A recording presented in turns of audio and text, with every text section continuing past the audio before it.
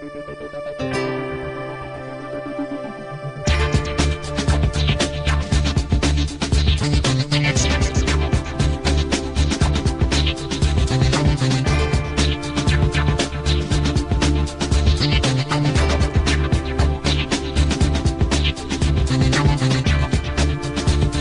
from San Francisco, it's theCUBE.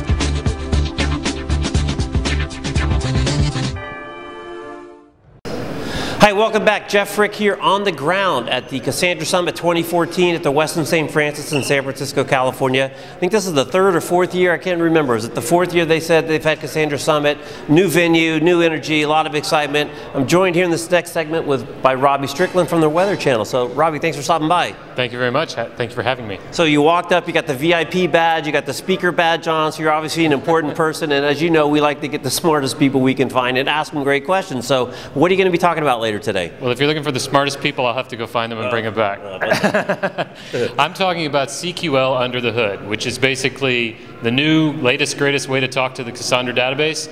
You know, we used to talk with an old protocol called Thrift, and a lot of the old guys, they're having a hard time moving from one to the other, and a lot of the new guys, they're seeing something that looks familiar to some of the stuff they've seen in the past with their relational databases, and I'm trying to help them understand what's actually happening under the hood so that they can the old guys can make the transition effectively, and that the new guys cannot make some of the pitfalls that I've seen out there.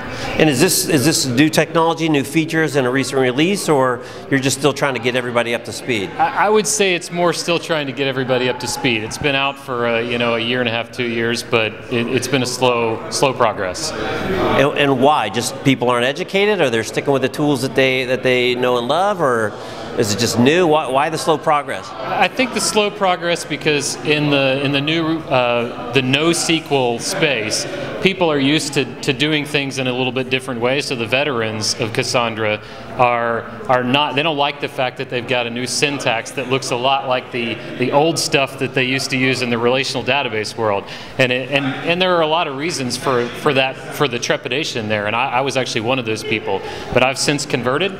And one of the other things that I've seen is that new people, they see something that looks a lot like what they did with Oracle or MySQL or something like that, and that can also be problematic because they can fall into some of the traps where, hey, this looks like the old stuff, but I need to do it a little bit differently, and I'm trying to help people understand what they need to do. Yeah, it is one of these weird things when things aren't really different and they're a little bit similar to what you're familiar with. It's almost harder to adopt them than if they're just completely radically different, and now you just know you're doing something different. That's right. It certainly can be that way.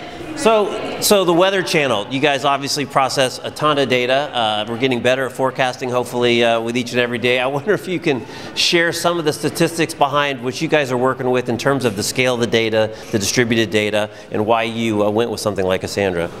Well, we actually process about 10 billion transactions a day, which it's not Twitter scale, but it puts us in a category that is somewhat rarefied territory.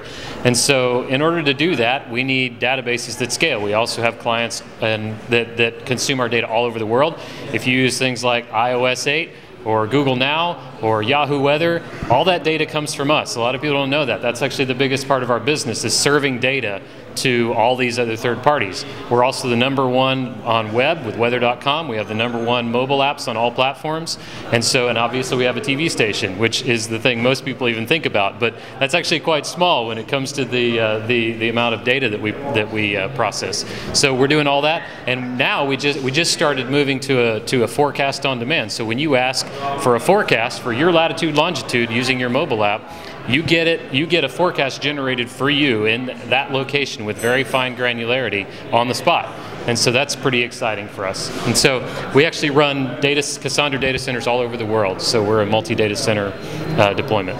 So talk a little bit about how the changing data types and data available to you guys has changed your business. Because clearly there was probably a limited number of sources you had early on, but now as there's more and more things out there, now we're all packing our own little mobile weather stations, if you will. I don't know if you're tapping into that. How is that kind of changing your business, both in terms of what you can offer to your customers, but then also on the back end in terms of the technical challenges?